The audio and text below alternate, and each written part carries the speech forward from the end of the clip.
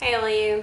Hi. Since I got these pierced and this pierced recently in those videos, which you may or may not have seen yet, loads and loads of you have been asking me questions about piercings and asking me what other things I've had, which things have hurt the most, what would I like to get, etc. So I thought I might as well just quickly cover that today. The other thing that a lot of people were commenting about after I put up those piercing videos was like, why didn't anyone see me get this one done? The vertical labret in the center of my lip, which as you can see, it is not in there at the moment because I have had that piercing for 10 years.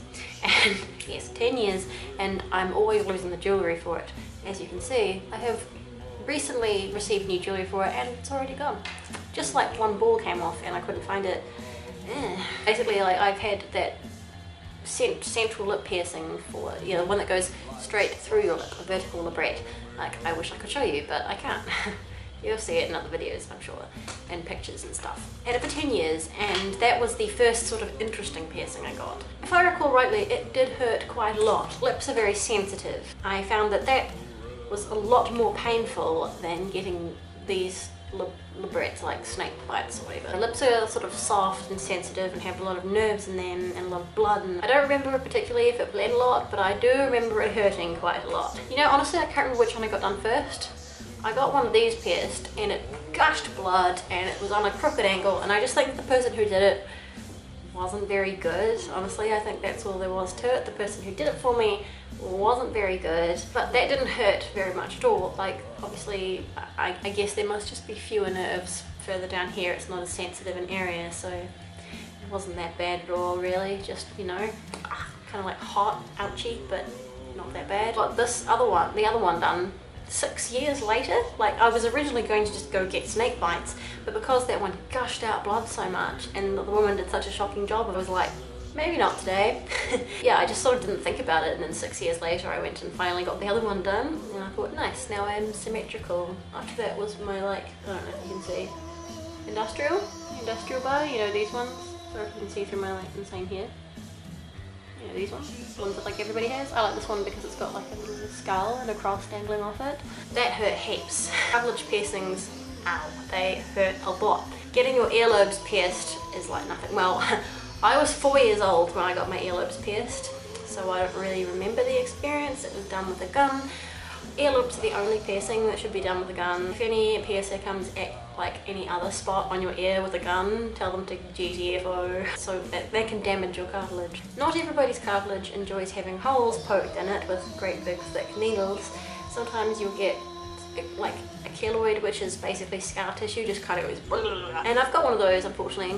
It's not that big, but I'm just kind of used to it now. So cartilage piercings really hurt. I remember the industrial hurt quite badly, but what was less pleasant was having to sleep on it for ages until it healed. And I think it took quite a long time to heal because, you know, you lie on that side and it's like, you have to sort of, you know, stop yourself from rolling over for quite a long time onto the side where you have it pierced. Even years on, sleeping on the bar can be quite uncomfortable. Like, I find it digs into my ear, it digs into my head and stuff, and it's a bit of a nuisance. Like I said, I got my ears pierced when I was 4 years old, but I stretched them out kind of on a whim ages and ages ago now. Like, I never really wanted to. Like, I have one that's 8mm wide and one that's 10mm wide. The process of stretching them was pretty unpleasant because I had a job where I was not allowed to wear jewellery. I worked in a bakery and I was having to take them out every day, take out the tapers to go to work and then shove them back in. Oh, that was quite painful and bleedy. Apart from the fact that I had to keep taking the tapers out of my ears, the actual process of stretching your ears doesn't really hurt. Just try and push it through a little bit more. I had like a hook-shaped ones, I remember, and I used to hang things off them to help the process. I used to hang like my keys off them and that, which was good because I also didn't lose my keys. You probably also saw that on this ear. I know ear piercings are not massively exciting. This is probably one of my favourite piercings ever. I have this earlobe pierced sideways. You can see it sideways. It's called a horizontal lobe, and they're a little bit different. And I've often thought I should just go along and get another one because it's just so cool, and I don't know, it's always been my favourite piercing. I think it looks really cute. I don't know why I'm bothering, but I'm sort of trying to remember what order I had everything done in. I don't think that really matters. The other piercings I've had, apart from the one you can see, I got my nipple pierced on a whim. I was quite young and it hurt so much. I've heard that it it hurts more, am I right? I've heard that it hurts more if you have small breasts or if you're a man. The initial feeling was like, it has a lot of nerves in it, it's pretty sensitive. It's weird because oftentimes after you get a piercing your body goes into this weird kind of like mild form of shock where you stop feeling pain. I would walk out of the studio going, I actually feel alright, it feels alright, it doesn't really hurt. And then after about an hour or something the pain would kick in, and I remember walking around the city with ow, ow, ow, ow, ow, ow, ow, ow. I don't know, I have large breasts and it hurt me, so if it hurts people with small ones more, I can't imagine it must be pretty bad. A few years later I got the same nipple pierced again, but vertically, so like a plus, so there's like, maybe it's TMI, but there's two in there, and I just always thought that looked really cool. That hurt a lot. But the guy didn't use clamps. It was kind of an unusual technique for piercing, and it was a lot more pleasant that way. It did hurt less than it would have done if he'd had used clamps. It took a long time to heal, and do not recommend. As for these ones, which I think, like as you can see, I'm having a little bit of trouble with them. I keep getting quite irritated. As you can see, they look a bit red, but really they're doing okay. You might have heard me say that I've had these on 4 times now. Sort of, here's the story, here's what happened. Maybe about 8 years ago, I first went and got surface bars put in just further up here. So surface bars like these ones, like an actual long, like staple shaped bar that goes under your skin.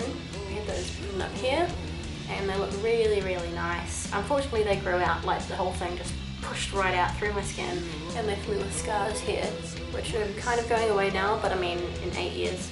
They lasted maybe like a year and a bit. Generally I'm pretty lucky with piercings staying in place. That was the first time I'd ever had anything grow out, but I understand that this area is particularly notorious for having piercings grow out. So anyway, I miss them very much because I do think piercings here look beautiful. I went and got 4 microdermal anchors put in instead. 1, 2, 3, 4.